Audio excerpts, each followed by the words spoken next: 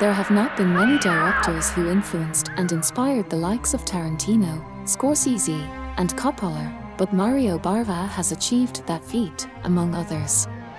This prolific Italian jack of all trades is also known to be the one who spawned and invoked the slasher film craze of the 80s. Before Italian cinema welcomed directors such as Lucio Fulci, Dario Argento, and Umberto Lenzi, it was Mario Bava who used violence and eroticism in his films.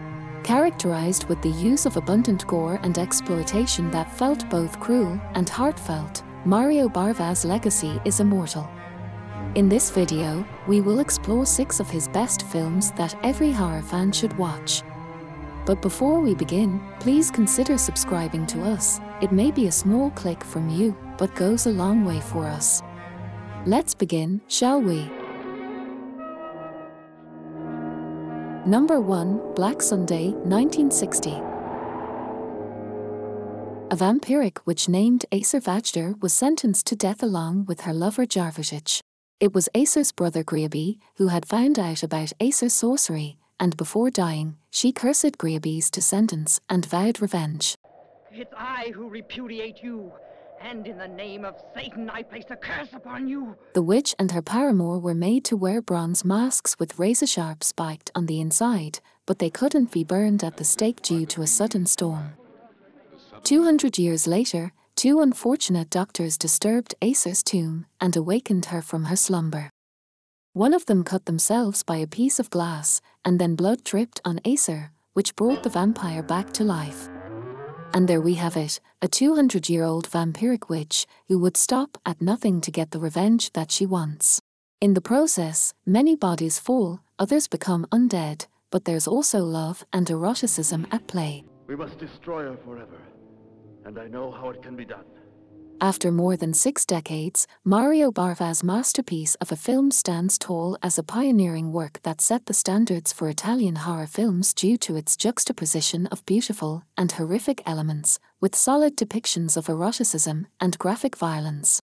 These elements would be found in later Italian genres, such as the spaghetti western and the giallo, and would be found in the works of people like Dario Argento, speaking of whom, check out our video about Dario Argento's scariest horror films. We'll leave a link in the description. How can I ever forget? How can I resign myself? I will never find peace. Number 2, Blood and Black Lace, 1964. After a beautiful model named Isabella is murdered by an assailant in a white mask and black trench coat, Inspector Silvestri begins his investigations, questioning the salon manager and the recently widowed Countess Christiana. However, more brutal and hypersexualized murders come to the fore as Silvestri's investigation continues. It is revealed that Isabella kept a secret diary that detailed all the vices and personal matters of the staff, and the killer killed her to retrieve the diary, but it had been stolen and was now exchanging hands. The killer won't stop until retrieving that diary. Furthermore, the sexualization of the murders could be a red herring to throw Inspector Silvestri off the trail. Mario Bava's Blood and Black Lace was another marvelous horror thriller, and the value only increases because of its low budget, yet high quality. In fact, the death sequence of Taro Lee has been referenced by several noted filmmakers, including Martin Scorsese. All in all, Bava's film is an excellent murder mystery that appeals to the viewer because the female exploitation is simultaneously cruel and heartfelt.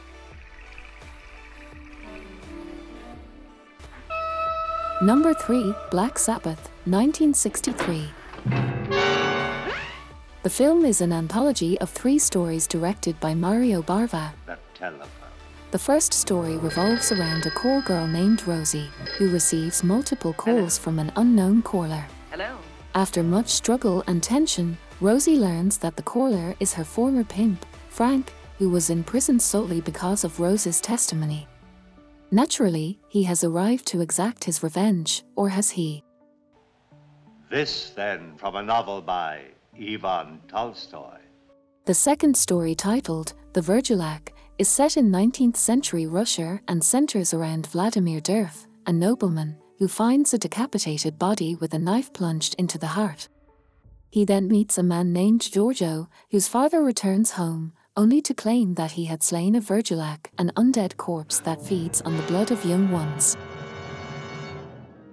The final story, titled The Drop of Water, depicts a nurse named Helen Corey, who steals a cursed ring from a corpse that she was supposed to prepare for burial. Strange things follow, and Helen immediately regrets her actions. Black Sabbath has found its way to many lists featuring the best horror films of all time, because the anthology has a bit of everything, from expertly building suspense to a terrifying exploration of the supernatural and mythology. Considered by many as Baava's crowning jewel, Black Sabbath should be on your watch list if you're even vaguely into horror and thrillers. I'll be talking to you every night, no matter where you are. I'll be calling you on the telephone.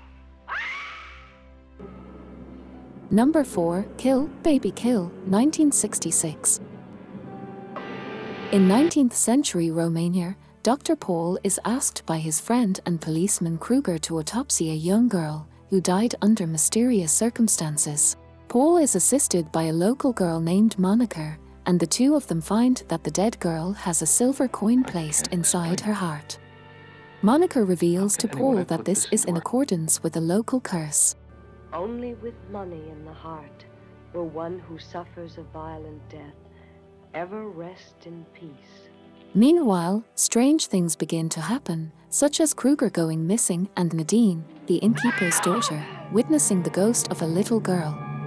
It becomes certain that this ghostly little girl is the reason behind the rise in mysterious deaths in the secluded Transylvanian village, and the curse was placed by the hatred of a grieving mother, but Paul will have to fight his skeptical and practical mind if he wishes to save the village and lift the curse. The spirit of Kill Baby Kill lies in its setting and atmosphere, which Mario Bava used to his advantage. Despite many claiming that narrative isn't his strong point, the veteran director successfully created a film with a deep, intricate storyline that charms the viewers in many ways. Watching the film is like walking down a recognizable street, but ending up in an entirely different realm where fear is embraced. This throws the viewer into a psychological loop that embodies madness.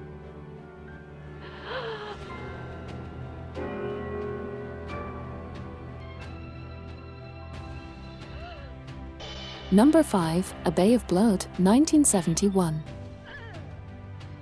The old, wheelchair-bound Countess Federica is murdered by her husband Filippo, but even he gets slain by someone else, who then drags Filippo's body to the bay. Real estate agent Frank Ventura and his wife had been plotting the Countess's murder with Filippo, but were unaware of the man's death.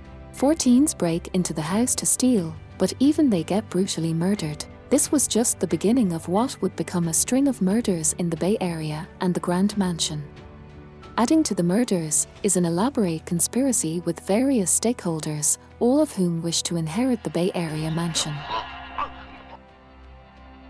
Although not his best, A Bay of Blood is probably Baava's most influential film, and it shaped and paved the way for the slasher films that gained popularity in the 80s. Film franchises like Scream, I Know What You Did Last Summer, and Friday the 13th take heavy inspirations from Baava's 1971 film. For instance, tropes like young teens in love being stalked by a ruthless killer amidst a beautiful wooded landscape became a trend in future Hollywood films. Naturally, this smoking gun behind the slasher film bullets makes for any movie buff's watchlist.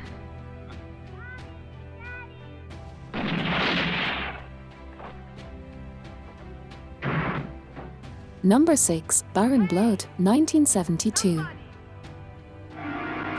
Peter Kleist arrives in Austria from America for a vacation and to explore his family history. He learns that his great-grandfather, Baron Otto von Kleist, was a sadistic killer who murdered over 100 villagers and came to be known as Baron Blood. The man was cursed by a witch named Elizabeth, who had cursed Baron Blood with a spell that would resurrect him from the dead so that she could take revenge and torture him eternally. Peter visits the castle along with Eva, his uncle's former student.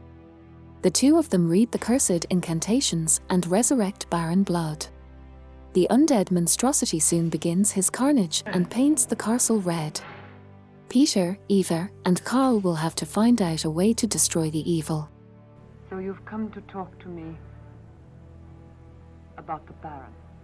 During the production, the film faced several issues, especially because the Bank of America cancelled the funding, owing to the Nixon shock. However, Mario Bava managed to make a potentially eerie and spooky movie through his imagination and expertise as a horror film director. Yet, the fact remains that Baron Blood was a missed opportunity. Having said that, Baron Blood and all the movies that have been featured in this list will make any horror lover's time worthwhile. Let us know what you think about this list. Stay safe and have a good one.